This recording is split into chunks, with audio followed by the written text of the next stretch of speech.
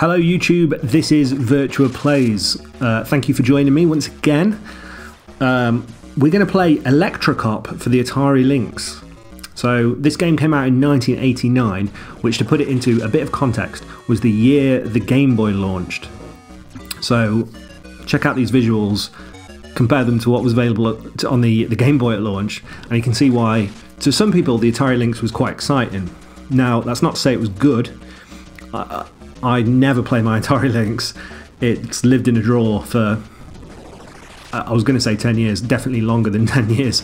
But I think, you know, it's interesting to look at these things. It was obviously technically a much more powerful console. Okay, let's just read this. You're a cop. You're summoned to the offices of Megacorp, the world's largest corporation. Your boss orders you to do whatever Megacorp wants. Tell you that an evil robot has kidnapped the president's daughter, blah, blah, blah. Okay. So, Electrocop is interesting in that it's one of the Atari Lynx's exclusive games. And although the Lynx doesn't have loads of easily recognisable exclusive games, it does have a handful, and Electrocop is one of them. And I think it's kind of cool. So it's got this like depth to it. You're not just running left and right like you often would in these kind of games. You can duck, you can shoot, you're running into the screen. It's got this cool kind of wireframe look to show you when there's a door that you've been through. And I think it's kind of cool. Like, technically, for a game from 1989, you can pick up new guns. Look, I've got a little gun on my shoulder now. I can't remember how you fire it, but it's there. And then, look, I've got two guns on my shoulders now. Pretty good. And then, as soon as I can find a locked door, I'll show you the next cool thing about his game.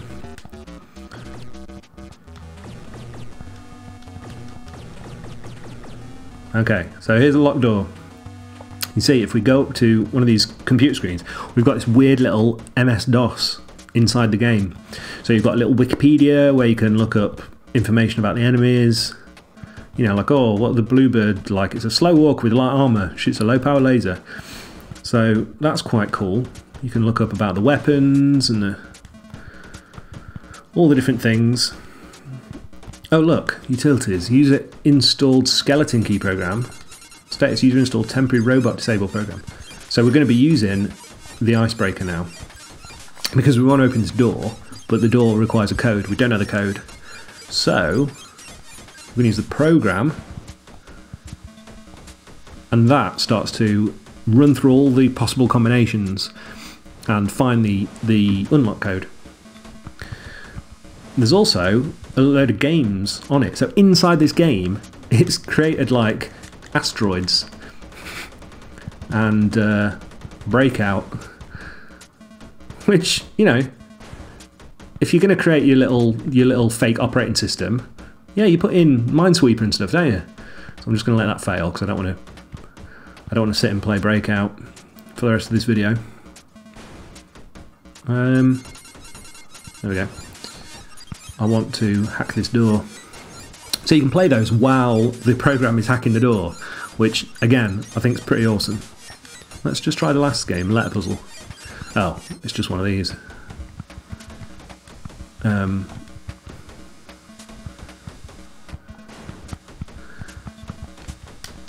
Do I have to finish it to...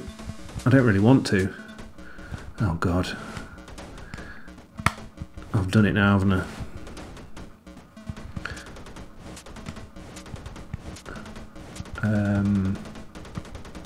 A, B, C, D, E, F, G...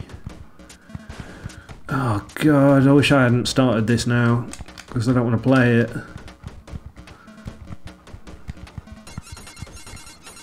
A, B, C, D, E, F. Right, I need to get my B's and C's changed around.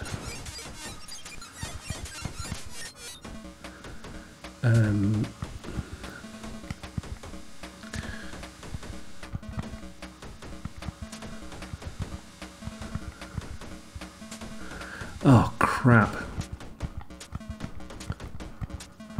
I'm going to restart this because I'm not going to sit and play this for the entire video, and I'll catch you when I'm back at this point. Hold this space. Okay, we're back. I'm hacking the door again. We are not going to play Letter Puzzle because it turns out that I'm terrible at those games. Meanwhile, while we're here, we can repair our weapons and our health. So the downside of this system, this cool hacking system, is you're basically just waiting for it to try every number until it gets the right one.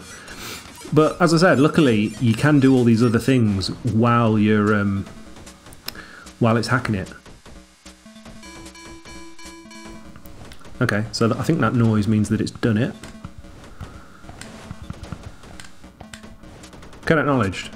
Cool. Door should be open. Yeah. So that's kind of interesting. And then we can exit the level. So this level, from memory, is much more irritating because these enemies, they jump from back to front. They don't just run left to right. So you have to deal with that. And then there's these doors where you have to wait. You have to wait for them to... Oh, you have to perfectly time it. So it's after 3 bars. Ugh, I'm absolutely failing to do this. Right, next time. Go. So you'll notice I picked up the twin laser, which gives me 2 laser blasts as well this time.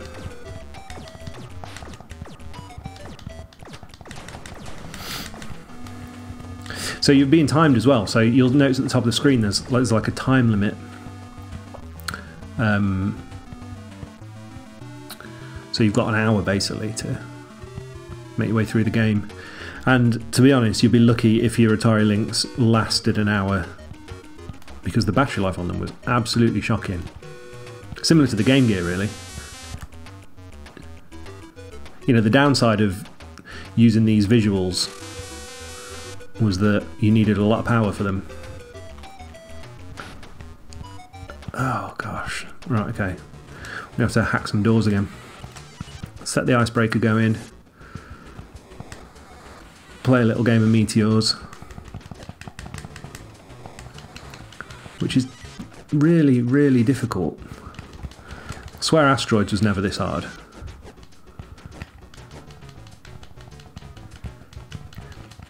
I think the small screen doesn't help.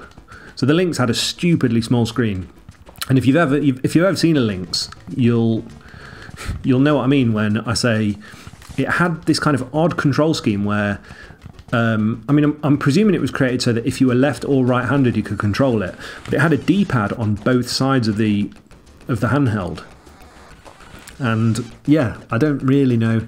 Similar to a way in that the Virtual Boy. Not Virtua Boys, that's us. The Virtual Boy has a D-pad on both sides as well. And yeah, I guess it's to combat people who are left-handed, but I've never spoken to a left-handed person who's, you know, been thankful for that. Right, let's heal. Weapons are good. Let's go.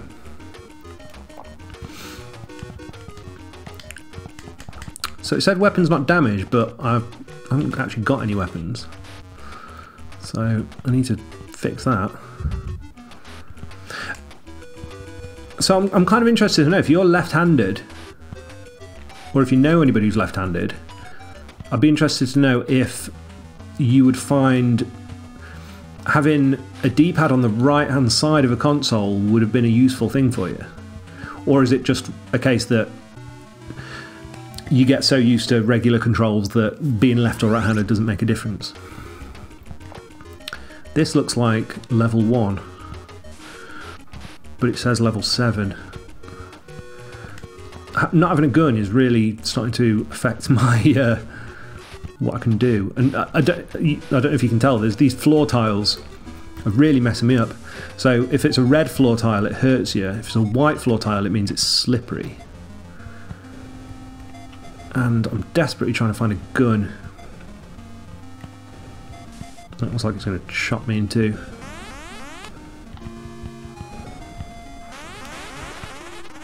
I think I'm going to die here. Yeah, that's the end of our video, I'm afraid. I love this game over screen. A mysterious blue powder was found in the old Megacorp research facility. That's me in a pile of dust. So, yeah, Electrocop. I think it's an interesting concept. It's got some really interesting gameplay mechanics, particularly for its age. I think its age is kind of the most important thing to note when looking at this. And the fact it was a handheld game as well. I would have still rather been playing a Game Boy and playing Tetris or Motocross Maniacs or something. But I think as one of the Lynx's, you know, handful of exclusive games, I think Electrocop's an interesting one. So thank you for joining me for as I play a bit of Electrocop. I'm going to keep trying to do some of these little videos where we just, you know, very relaxed. We'll just play a bit of an old game. I'm not reviewing it, and I'm not you know, doing a little critical analysis of it. I'm just kind of kicking back and playing a bit. So thank you for joining me for that and indulging me, and I hope I will see you next time. Thank you very much. Bye bye bye.